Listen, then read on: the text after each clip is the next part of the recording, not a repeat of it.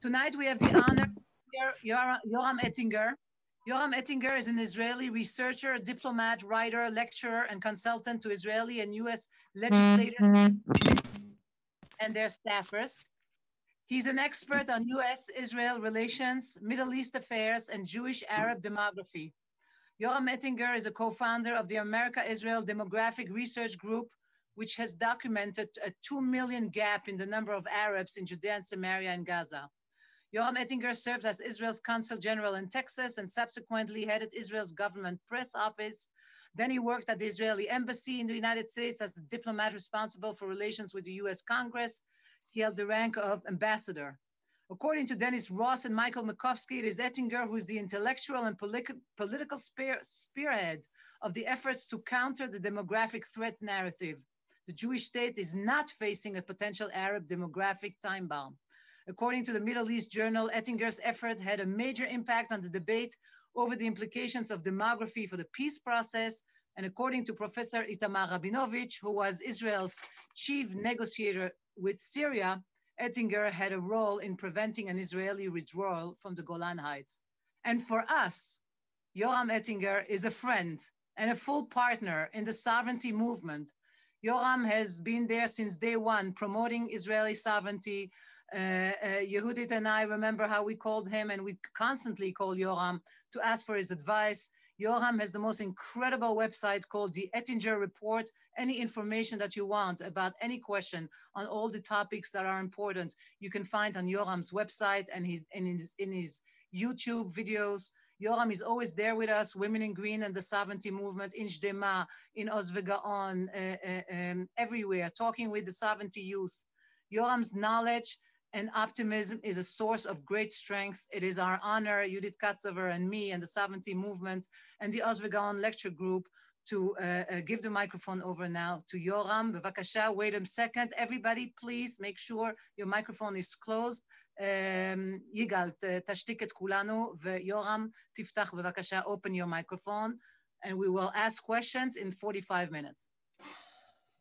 Thank you very much for the generous, overly generous introduction. In my mind, in order to understand the significance of the November 2020 implications for U.S.-Israel relations, as well as its very significant milestone in U.S. history, one has to be familiar with a recent demographic transformation which has characterized the USA. In fact, demographic transformation of the last 40, 50 years, which has been accelerated during the last 10, 15 years, and I assume will be further accelerated if indeed Biden assumes the presidency.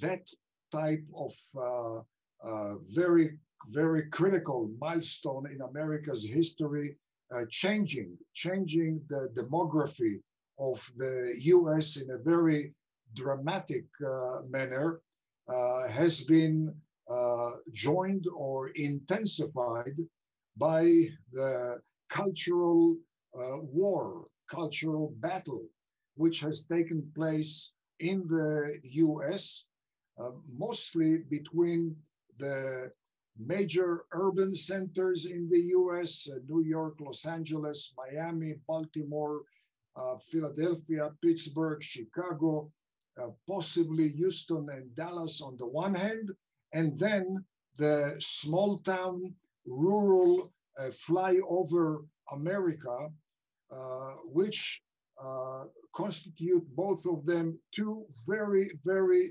different cultures, very distinct cultures.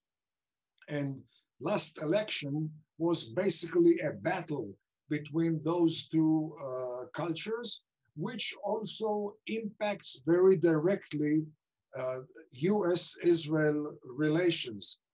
We have seen a battle between the major urban centers and rural and small town America, which means in effect a battle between cosmopolitan, multilateral, universalist America of the big cities and the America of small towns and flyover America, rural America, which firmly believes in the independence of the unilateral US national security action. This is a battle between big government represented by the big cities and civil liberties and limited government represented by small town and rural America. This is also a battle between those who believe in cancel culture, which has afflicted the US in recent months, in recent years. Also cancel culture coupled with revisionist history on the one hand, and America of rural America, small town flyover America, which believes in America's history as it has been since the early pilgrims in the early 17th century until today. What's the connection to Israel? Very direct connection, because in fact, November of 1620, 400 years ago, the 120 passengers of the Mayflower landed in Plymouth Rock in the New World. And the passengers of the Mayflower considered themselves to be the people of the modern day covenant, the modern day chosen people.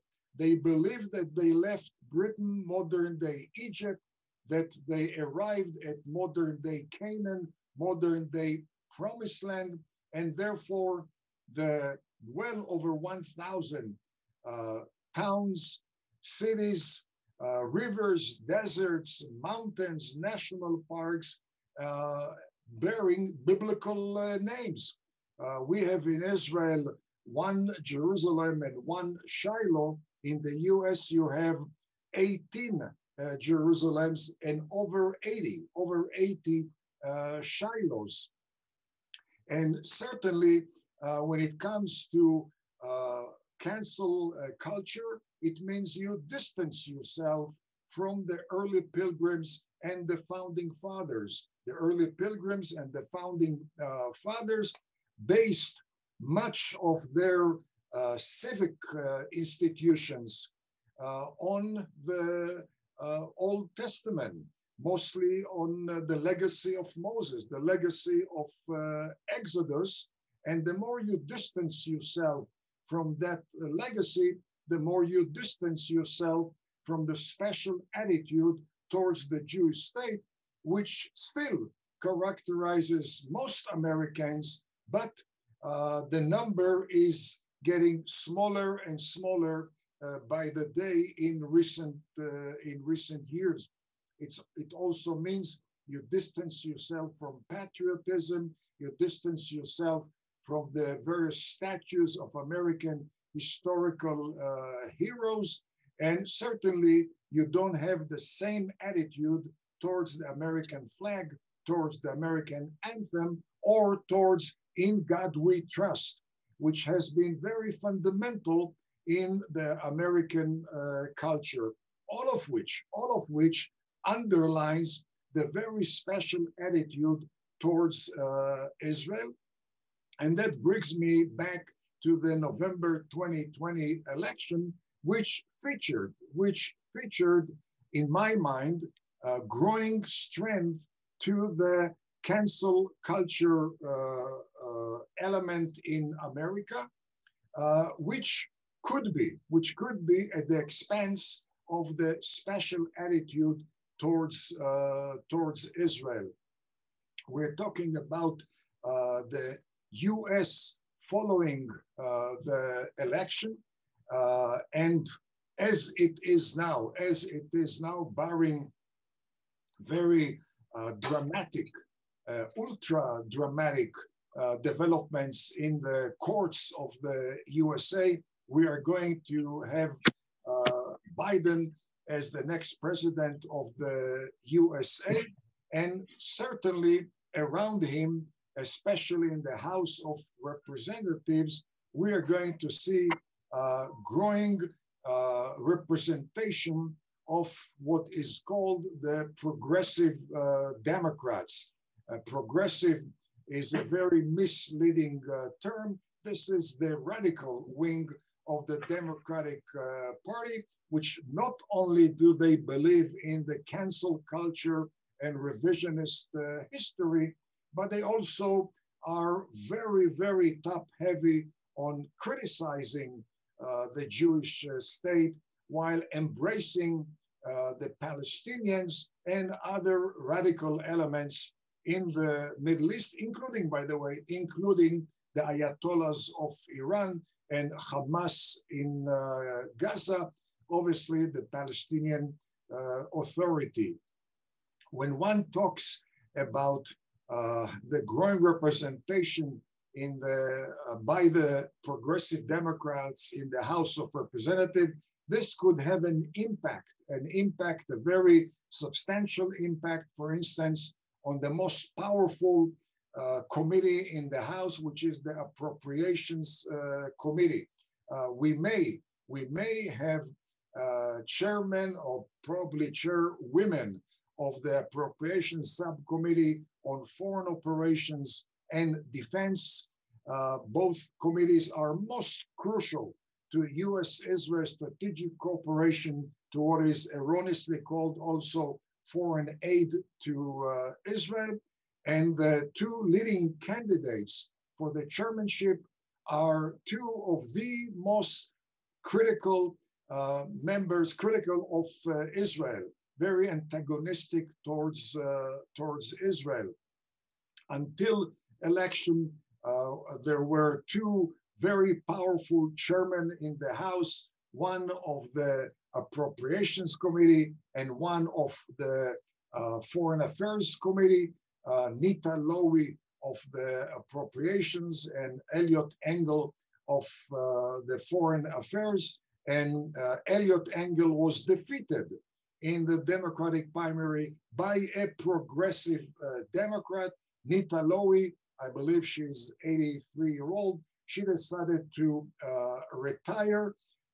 There's no doubt in my mind that anyone who is going to replace her will not come even near to her very, very positive attitude towards enhanced U.S.-Israel cooperation. And I mentioned that element, House, before going into the presidency, because under the American political system, the legislature is co-equal and co-determining. It's not under the executive as it is in Israel. It is co-equal and co-determining, and not only in domestic, but also in external national security and foreign relations issues. In fact, if we go back to 1948 until today, the legislature has always, but always been very, very supportive of the Jewish state, while every president until Trump pressured Israel. Some pressured brutally, some punished Israel, some suspended defense accords with Israel, shipment of combat aircrafts to Israel. Congress has always been supportive of presidents. And in fact, during the Bush Senior, Bush-Baker administration, which was very, very hostile, and that's an understatement, towards the Shamir government that time. During those years, it was Congress, both House and Senate, which expanded unprecedentedly the strategic and commercial cooperation between the US and Israel in defiance of presidential and Secretary of State opposition and pressure. And they did that due to their power, which again goes back to the early pilgrims and the founding fathers who established the American system, and it was established to a large extent, not full extent, but to a large extent, based on the legacy of Moses, the civic covenant erected by Moses during the 40 years in the desert, the different level of governments, Moses, Aaron, the presidents of the tribes, which one could equal to governors of states today, the leaders of the thousands, the leader of the hundreds, the leaders of the tens, and that was called the federalist system because federalist is the derivative of the Latin word fedus, and fedus is the Latin word for the covenant between God and Abraham and God, Isaac and Jacob and Moses. And again, the early pilgrims, the founding fathers, considered it suitable to refer to their own covenant in the biblical sense, namely the federalist system, the system of the covenant. Moving on now to the president's policy towards Israel. Israel enjoyed 4 very, very exceptional years under President Trump. Exceptional because, as I mentioned before, he was the first and so far only president who has not pressured Israel.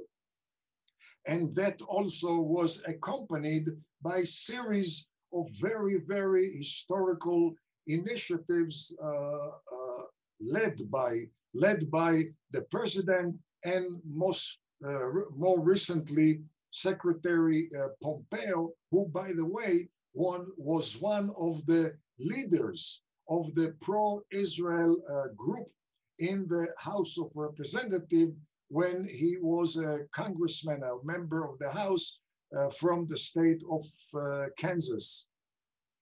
We're talking about a shift of policy which will be implemented, no doubt in my mind, should Biden assume the presidency on January 20th. And the most significant element is not directly related to Israel, but has an indirect paramount impact on Israel, and that's the attitude towards defense budget. The Obama-Biden administration cut the defense budget in a very substantial manner during its 8 years. The Trump administration increased the defense budget in a very substantial manner during the recent 4 years. Defense budget reflects upon posture of deterrence or power of deterrence. The US, with a reduced defense budget, also has lower posture of deterrence. A US which expands its defense budget exerts much more effective posture of deterrence. Enhanced US posture of deterrence is welcomed by all US allies. Reduced US posture of deterrence is cheered by every single rogue regime in the Middle East and beyond, by every adversary and enemy of the US as well as of Israel. We're talking about an expected transformation of attitude towards the Ayatollahs of Iran. The only way to assess what will be a policy by President Biden, assuming he enters the White House, is by referring to the track record. I don't know any better way of assessing the future than relying on past performance, which is the least subjective way of assessing the future. The past performance by Biden when he was vice president of Obama, in fact, before that when he was a senator, and certainly the track record of all the top advisors to Biden who are rumored to become national security advisor, secretary of state, or defense secretary. Most importantly, I believe, Antony or Tony Blinken, who was with Biden in the Senate and was with him when Biden was vice president of Obama. When we observe that track record, certainly we're talking about returning to the Obama-Biden days, maybe with very, very small, insignificant nuances, but certainly we're going to see a departure from pressure on pressure on Iran militarily and financial by the current Trump administration, a shift to embracing the Ayatollahs. Will it be accompanied by additional $150 billion as they were courted or as they benefited from Obama-Biden? I don't know if it will reach that level, but certainly it's going to be a rapprochement with the Ayatollahs of Iran. Rapprochement with the Ayatollahs of Iran means certainly tailwind to the Ayatollahs' fundamental vision, fundamental policy, which is not limited to developing nuclear capabilities. It is primarily focused on terrorism and subversion and missile technologies, conventional and non-conventional warfare capabilities in order to topple every single regime in the Persian Gulf, every single pro-US regime throughout the Middle East, to expand into Central Asia, into Africa, and to enhance their already very significant military terroristic presence in South and Central America. The Ayatollahs have operated for years with Hezbollah and with Hamas help in South America, in the triangle between Paraguay, Argentina, and Brazil, in the triangle between Chile and Bolivia and Peru, and they are not there in order to take over Central and South America. They are there as a springboard to cause havoc in the US mainland, where they already have very substantial number of sleeper cells awaiting for a green light from Tehran. Certainly, we're talking about a very substantial change of attitude towards the Muslim Brotherhood.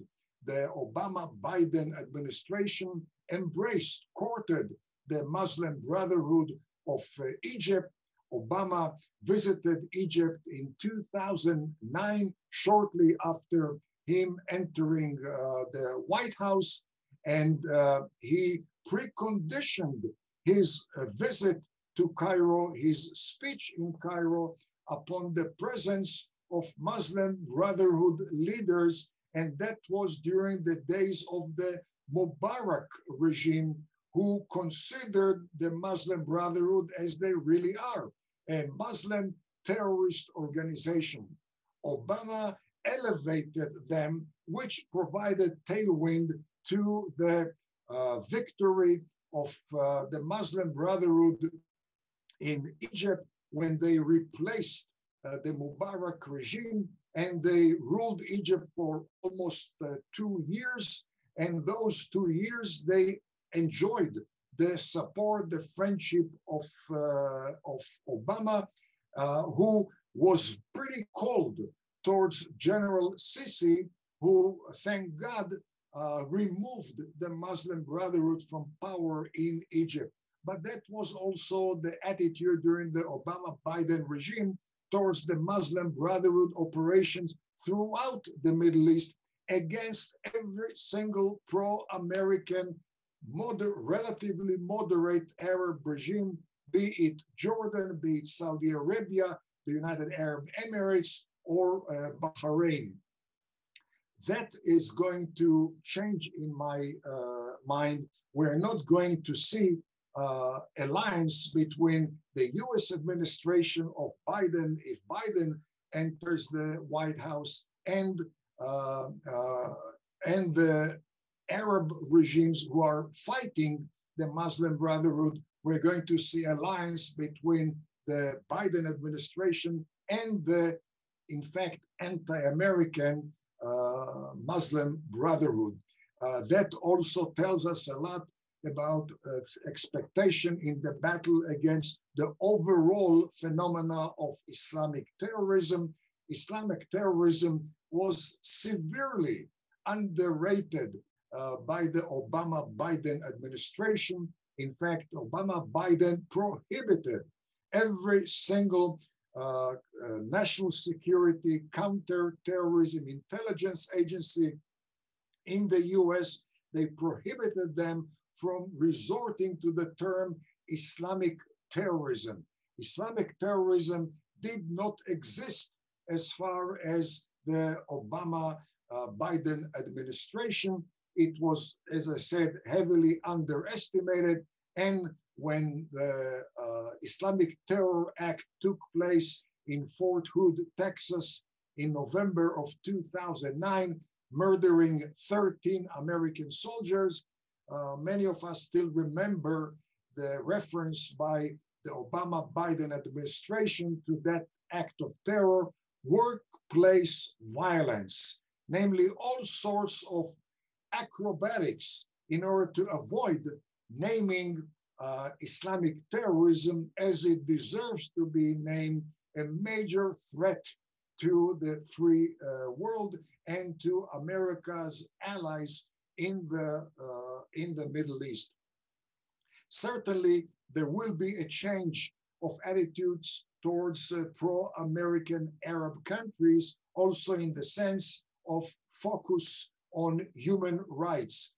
Antony Blinken, I mentioned his name as, in my mind, the lead candidate to become Secretary of State.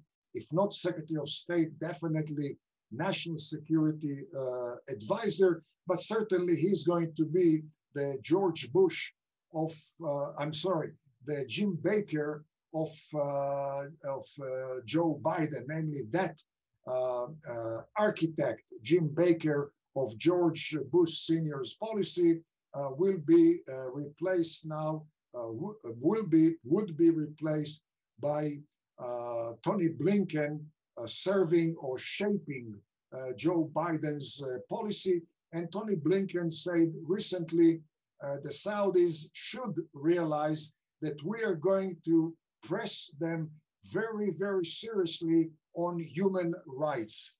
Well, sadly, apparently Tony Blinken is not exactly in touch with Middle East reality, or the choice for the US or any other Western country or Western democracy is not between pro-human rights and anti-human rights allies, but between allies of the US or allies of the Ayatollahs.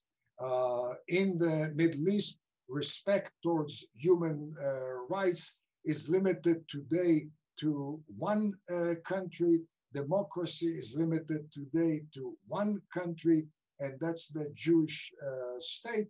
And the focus on human rights, the focus on democracy was one of the very critical errors by President George Bush Jr., who after the toppling Saddam's regime in Iraq announced his intention to introduce democracy into Saudi Arabia, which turned the Saudis into very, very cold ally rather than a warm ally of the USA.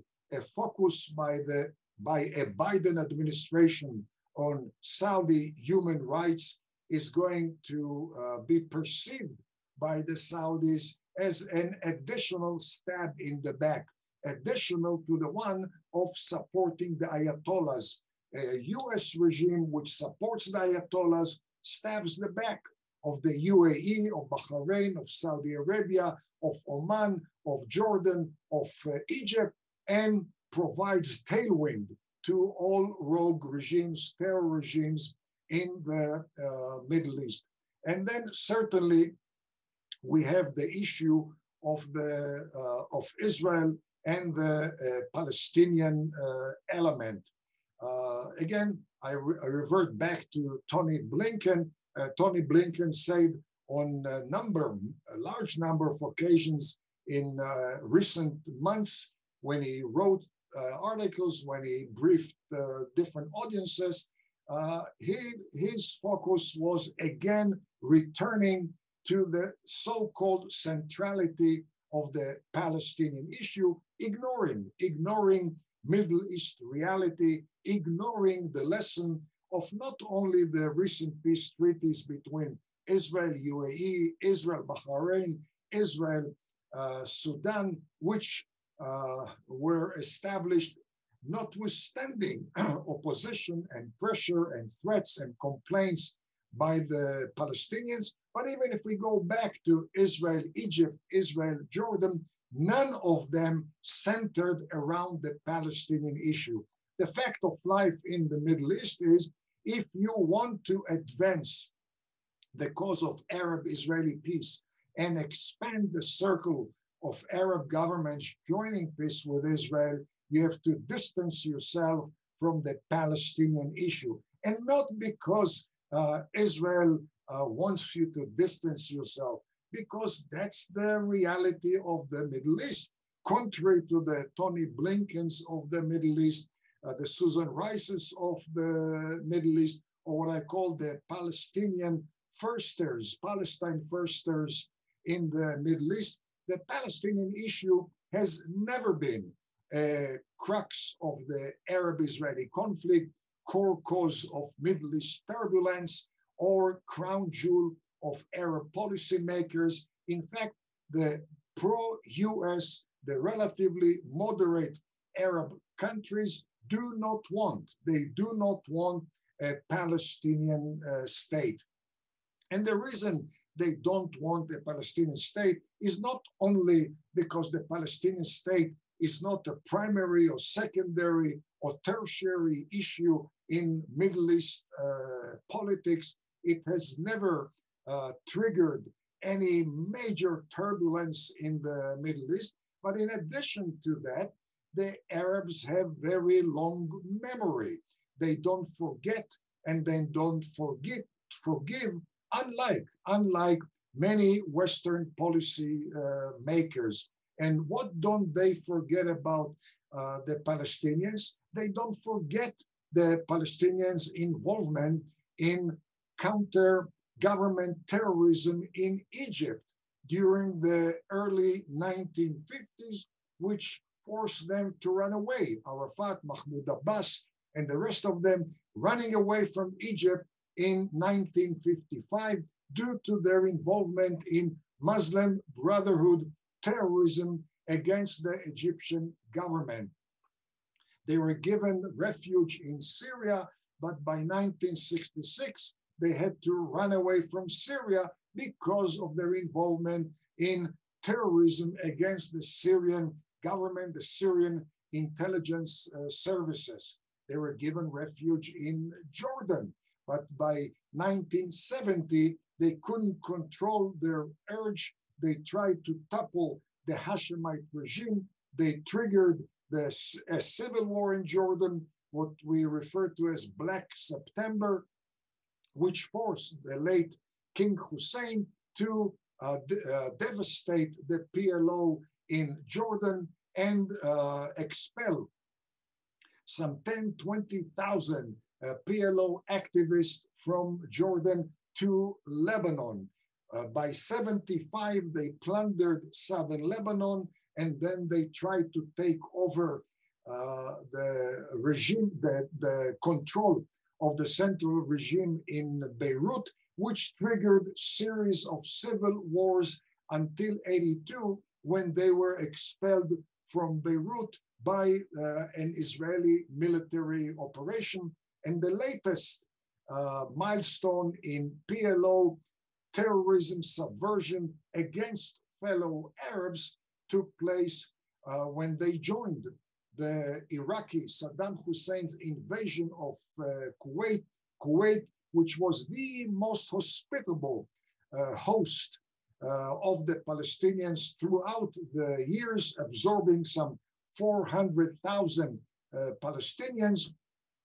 And it was that Kuwait which the Palestinians stabbed in the back, joining the Saddam Hussein invasion of Kuwait, providing Saddam Hussein with intelligence before the invasion, and rejoicing later on Saddam Hussein bombing Riyadh with his missiles. The Arabs do not forget, and the Arabs do not forgive. And unlike many Westerners, the Palestine firsters, they realize that a proposed Palestinian state would add fuel to the Middle East fire, not water to that fire. Will Joe Biden and his advisors learn from past mistakes? I doubt it very much, again, based on their own track record. And my expectation is that once again, they will attempt to pressure Israel on the Palestinian issue. I see the clock is already ticking the last few minutes, so I will complete with that issue of pressuring Israel. Pressuring Israel should not shock any Israeli. As I mentioned before, we benefited from very exceptional 4 years. President Trump, unlike all presidents, Truman through Obama, Trump did not pressure Israel. Trump only expanded and expanded and expanded cooperation with Israel. We may very well, in my mind, we may very well go back to the ordinary relations between American presidents and Israel, namely periods of friction, periods of tension, possibly some punishment of Israel, as was the case before the presidency of Trump. But the fact is that throughout those years, from Ben-Gurion, who was severely, brutally pressured by Truman during the War of Independence, after the War of Independence, all the way through Obama 2016, throughout those years, simultaneously with pressure and friction between the two administrations, we experienced dramatic enhancement of cooperation between the two countries. And that expansion was a result of very few distinct reasons. First of all, the reality of the Middle East, which presented the US with a very, very easy choice. Israel, the only democratic, the only reliable, the only effective ally, versus Arabs who at best are not reliable, at worst allies of the Soviet bloc, allies of Islamic terrorism, and usually, but for short period, anti-American elements. Then there is the issue of the Israeli performance. President Obama did not enter the White House, as did President Trump, with the conviction of enhancing US-Israel relations. President Obama, at best, was pretty cold on US-Israel ties. But once he started receiving the reports by the heads of the armed forces, by the directors of the intelligence agencies, he realized that Israel constitutes a very, very unique force multiplier for the US. Indeed, he realized that Israel provides the US many times more than what is erroneously called foreign aid to Israel. And President Obama, just like those who preceded him, decided not to cut his nose in defiance or in spite of his own face, and sometime reluctantly, he expanded ties with Israel, usually through the initiative by the national security forces, as well as the House and the Senate in Washington. And then there's a third element, which I referred to briefly in the beginning of this presentation, the early pilgrims and the founding fathers, and the foundation of high appreciation towards the Bible in general and Moses' legacy in particular.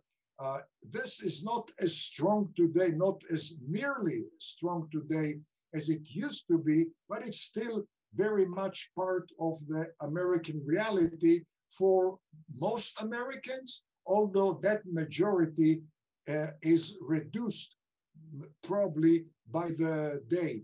You enter today the US Supreme Court and you will see 6, 7 statues and inscriptions of Moses and the 10 Commandments. You enter the chamber of the House of Representatives and confronting the seat of the Speaker of the House, you have the bust of the head of Moses.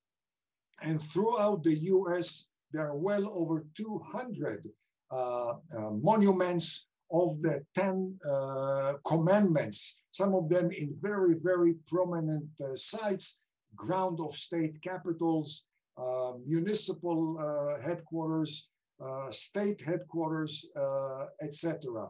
And I mention all that because it's going to be pretty easy to resort to pessimism, maybe even fatalism, should Biden enter the White House and implement the traditional Biden, Tony Blinken, Susan Rice policy towards the Middle East in general, towards Israel in particular. There is absolutely no room for pessimism, no room for fatalism, again, for a simple reason.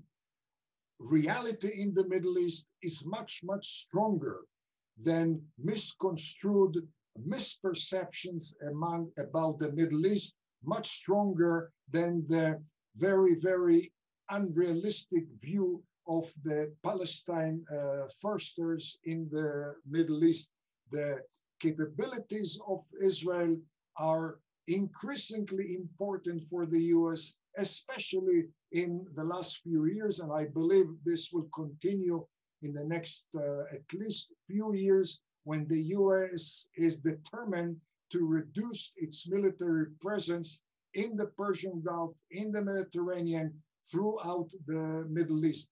For the US to reduce its military presence while the US still have very, very vital interest in the Middle East, they must have an entity which would fill their place in the Middle East. And there's only one element in the Middle East which extends the strategic arm of the US without the need for a single American soldier, and that is the Jewish state. And I firmly believe that common sense, realism shall prevail during the next 4 years, as it did prevail during the years from Truman through the end of Obama, when there was pressure, but at the same time, enhancement of ties between the two countries. I would like to conclude here and turn now to your own comments, not only questions, but if you have some criticism of whatever I said, or if you have a different opinion, I would welcome it.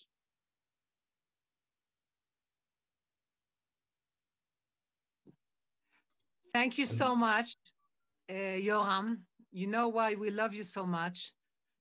Most people listening to the news might have summarized that the situation is that we are all aufgehackte Zures, as we say in Yiddish, that we are all in deep trouble. But after listening to you, you are always so optimistic and always realistic, and telling us that basically you are telling us that as long as Israel knows what it wants and it stands firm, then we can, avarnu et paro, as we say, we passed Pharaoh, we passed Obama, we will also pass Biden, if I could summarize what you say. You don't know how many questions people send us here for another 4 hours of lectures. I don't know what to choose. I will just choose 2 to start with, and then we'll open the chat to others who want to say something. Do you see Biden continuing the thrust of the Abrahamic Accords? That's number 1. Number 2, to what extent does Israel's dependence on American support limit its freedom of action, and how can it break free of this dependence? There's many more questions, but okay. I don't think we'll get to everything. And I think that you're willing to, maybe if you agree, to give out your email, and people can continue to be in touch with you after this discussion, because we will finish at 8 in 10 minutes. If you agree, then give out your email and people can continue discussing things with you privately.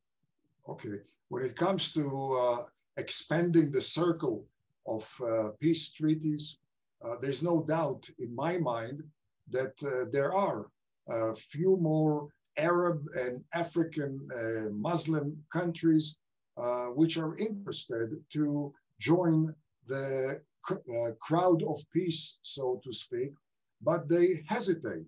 They hesitate because they don't know what's going to be the US attitude towards Iran, towards peace treaty with Israel, if there will be a Biden presidency. There's no doubt in my mind if Trump would enter the White House, we would have right away rapid expansion because President Trump has made it very, very clear. He supports those who are threatened by the Ayatollahs. And I'm convinced that the threat of the Ayatollahs coupled with the threat of the Muslim Brotherhood played the key role behind the UAE and Bahrain peace treaties with Israel. But they also want to know that the US provides them with the defense umbrella, so to speak, with the defense backing, which they're not very certain should Biden enter the White House, for a simple reason. They remember the 8 years of Obama-Biden, when Obama-Biden courted the Ayatollahs, which have their machete, the Ayatollah machete, at the throat of every single relatively moderate Arab regime in the Persian Gulf and throughout the Middle East.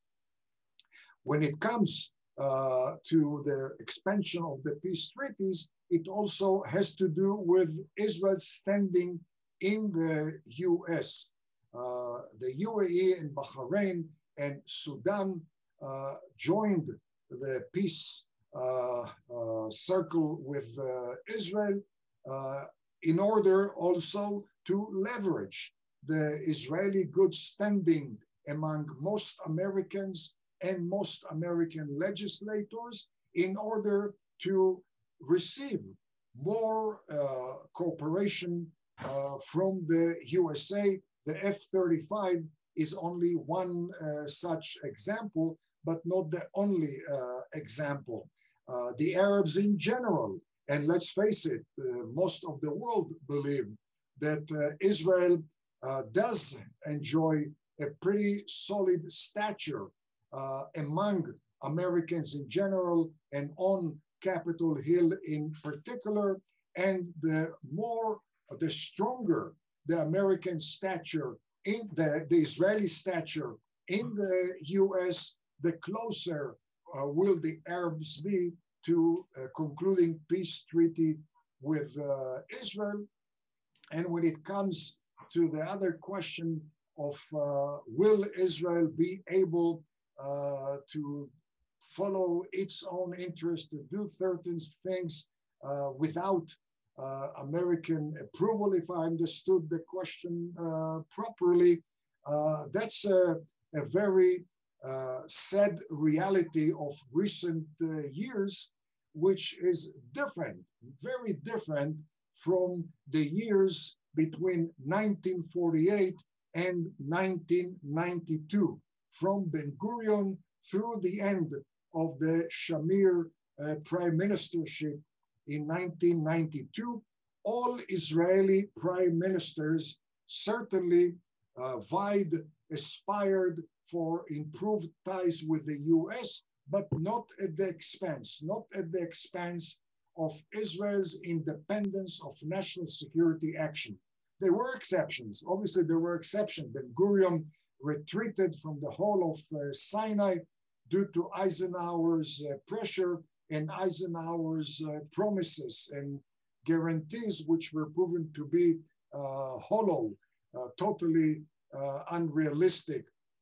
But generally speaking, Israeli prime ministers exhibited independence of action. They did not think, and rightly so, that there is a need for green light from Washington in order to advance Israeli interests, for instance, in Judea and Samaria, or in the Golan Heights, or in Jerusalem. And if we go back again very briefly, Ben-Gurion declared independence not because he was allowed to, but he served a message to Truman that was about 2 days before Declaration of Independence, that I, Ben-Gurion, am determined to declare independence. I'm going to welcome your support, but if you decide not to support, it will be pretty sad, but I'm still going to declare independence. During the War of Independence, we witnessed very brutal pressure by Truman and the State Department and the CIA and the Pentagon for Israel to end so-called occupation of parts of the Negev and parts of the Galilee and parts of the coastal plain and Western Jerusalem. And they threatened Ben-Gurion, but Ben-Gurion did not budge an inch. In fact, he expanded the territory of Israel by 50% compared to the 1947 partition plan. You may call it, quote unquote, occupation by Ben-Gurion. The Western Galilee, large parts of the Negev, and obviously Western Jerusalem were not supposed to be part of Israel. Jaffa was not supposed to be a part of Israel. Lida and Ramle, etc.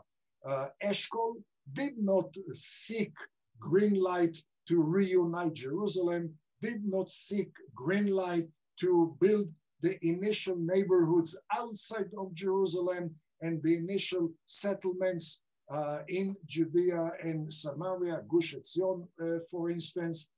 Golda Meir did not wait for green light in order to expand settlements and expand construction in Jerusalem beyond the green line. In fact, all of them, Ben-Gurion and Eshkol and Golda, did that while there was very, very glaring red light coming out of Washington, which they ignored. They did not sacrifice the independence of Israel's national security action. Begin did not wait for green light to destroy Osirak reactor in defiance of Reagan's brutal opposition and then very, very harsh punishment of Israel. Begin did not retreat from his decision to apply the Israeli law to the Golan Heights in spite of suspension of defense pact with the US, in spite, notwithstanding suspension of supply of combat aircraft by the US, he still stuck to his decision, and certainly Shamir did not budge to Bush and Baker pressure when it came to expanding settlements in Judea and Samaria. In fact, those prime ministers who did not wait for green light and even acted in defiance of red light caused enhancement of respect towards Israel. They knew how to distinguish between very, very tenuous popularity and long-term and deeply rooted respect. Until today, I hear when I visit Washington, which until the corona pandemic, 3 to 5 times a year, and every visit, I used to hear pronouncements of growing respect towards Shamir, with whom those people never agreed, but they respected his principle-oriented policy, principle-driven policy. When I hear that Israel cannot apply Israeli law to the Jordan Valley and parts or whole of Judea and Samaria, or the whole of Area C, because supposedly nothing can be done effectively without green light from Washington, I wonder whether people really know Washington, and I wonder why have people forgotten about the track record of all prime ministers between Ben-Gurion and Shamir, which defies such an unrealistic statement, which may reflect hesitancy, may reflect weakness. Only a few days ago, I heard, and I was pretty offended by the news that supposedly, I haven't confirmed it, but supposedly the Israeli government is asking the permission of the Trump administration to build in Jerusalem, in the aircraft hill, Givat Matos. And supposedly Israel is asking for permission to expand the construction in few other settlements. That's a national degradation. It's a national humiliation, which in my mind does not enhance respect towards the current government of Israel by its Washington colleagues, but rather undermines respect towards Israel. Thank you, Yoram. What I suggest now, dear friends, first of all, you got a lot of compliments on the chat. You should read the chat afterwards. A lot of more questions, but we have a special, you are all special, of course, everybody, each and one of you.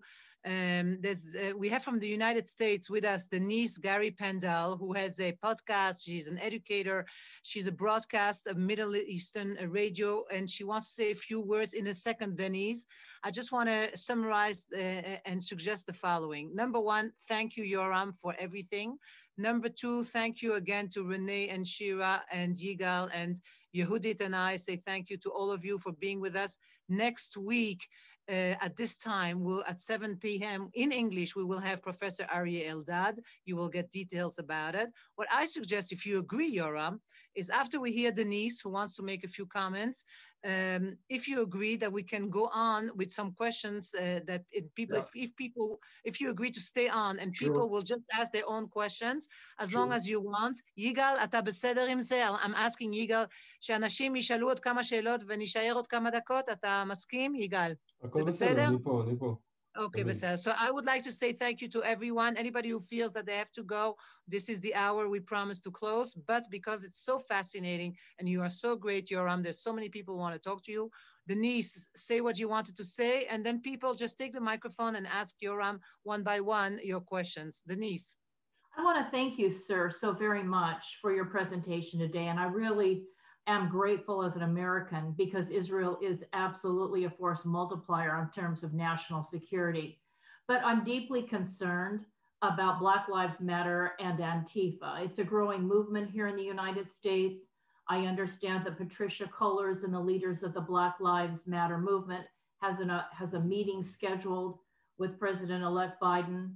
Are you not deeply concerned about the demands that BLM and Antifa, who are really working in conjunction with the Palestinian terrorists, they've worked with the communist government in China. Apparently they have ties with other rogue regimes around the world.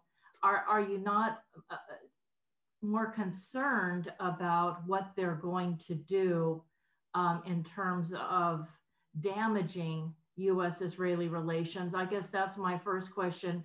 And I do want to thank you as well for the fact that you were sensitive and careful about, mentioning President-elect Biden. There are many of us here in the United States that really look forward to the massive voter fraud going forward in the courts here in the United States. And we're still very much hoping that the President Trump will remain the president of the United States. Thank you, sir, and I'll listen to your response. Oh, and if you don't mind, I take the permission to ask one question that a few people asked. Should we use the next 2 months to do something about sovereignty? That is a question many people ask, if you can relate to that too. Okay, when it comes to the Black Lives Matter and Antifa, obviously we are aware of their very, very radical, in my mind, anti-American, anti-Western culture, cancel type of ideology. And I don't see any opening for a dialogue between them and Israel, or them and pro-Israeli elements. My concern is with multitude of other organizations which are connected to the Muslim Brotherhood. And in the best tradition of the Muslim Brotherhood, they operate in the US as political offshoots of the Muslim Brotherhood. The Muslim Brotherhood, which goes back to 1928 when they're established in Egypt, they have always used both channels, the terroristic revolutionary channel side by side with the political channel. They do it today in every single Arab country. They do it, by the way, in India, in Bangladesh, in Pakistan, in many countries in Africa, and they do it in the US itself. And you have multitude of such organizations which have been active on American campuses, off American campuses, increasingly on Capitol Hill, which are front for the Muslim Brotherhood. They had open access to the White House during Obama-Biden administration. They had absolutely no access during the Trump-Pence administration. And certainly they are waiting for a change of guard. I already heard both Joe Biden as well as Tony Blinken talking specifically about appointing American Muslims, American Arabs to top administration position, which again goes back to the Obama-Biden days. That's not only troubling for Israel, it's troubling for every single pro-American Arab country in the Middle East. In my mind, it should trouble every American, because the agenda of those organizations is the agenda of the Muslim Brotherhood. And the agenda of the Muslim Brotherhood is very, very specified in the Muslim Brotherhood Chronicles of History, in their own writing.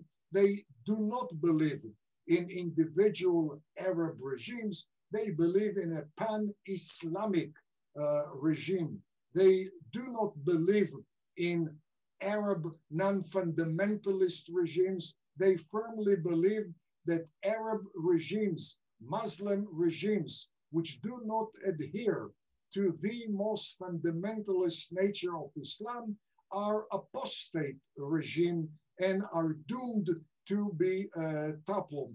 And certainly when it comes to the US, when you follow the Muslim Brotherhood writings and operation, they firmly believe that the age of Western prominence is over, and this is now the age of Islam to resurge to global prominence. And they don't try to surge to global prominence through enhanced or advanced science and technology and education and democracy. They intend to surge by deluding, by misleading the West into accommodating them, and definitely through subversion and through toppling of series of regimes. In the process, I forgot Nadia's additional question. What was your additional question? I'm sorry. Sovereignty. Is there any sovereignty. way of Okay. promoting sovereignty in the next 2 months? The question, in the next 2 months. Should there be any effort during the next 2 months? The real question should be, why are those 2 months different than all prior months, than all future months? If you do not want to engage in vital national security activities during these 2 months, whether it has to do with annexation, whether it has to do with the Ayatollahs of Iran, whether it has to do with Hamas and Hezbollah, lest it offend an incoming president, why would you do it once the new president is inside the White House? Does it make more sense to assert independence after the new president is in the White House? Then during those 2 months, there shouldn't be any difference. And by the way, when I saw Secretary Mike Pompeo in Israel declaring expanded pro-Israel policy by the State Department, I was not shocked. I was not surprised. In fact, he would have reneged on his duties if he would not have done that. The US should stick to its current policy towards the Ayatollahs, whether it is 2 months before vacating the White House, whether it's 2 months before starting a second term. Policy is policy, but more importantly, reality should drive policy, not opportunistic timing. If you act only during opportunistic timing, you do that at the expense of your own vital interests. And last comment is the saddest of all. I'm sad to assume that the main target for any additional effort is not in Washington, but sadly it is in Jerusalem, where there should be an open ear for construction in E1 connecting Ma'ale Adumim to Jerusalem, where there should be an open ear to build in Givat HaMatos in Jerusalem, where should be an open ear to apply Israeli law to Area C, where there should be open ear to uproot any Palestinian construction in Area C or in the Jordan Valley, etc. Sadly, we have a government in Jerusalem which sometimes acts as if it is a neutral rather than Israeli government. Thank you. Any more questions, guys? We'll finish soon. I think we can all say thank you very much. Toda rabba. Again, and by the way, Nadia, because you mentioned that, anyone who would like to contact me, I'm much more active via email than Facebook or Twitter or LinkedIn. And my email is yoramtex, YORAMTEX, like Texas, yoramtex at, and then gmail.com. And I would welcome any comment, any question, better yet, any opinion, any suggestion on your part. And I promise to respond. Nadia mentioned my website. I publish weekly articles on US-Israel relations, on Middle East at large, on Jewish-Arab demographic balance. And I'll be very happy to share those articles with any one of you who has not received them until today.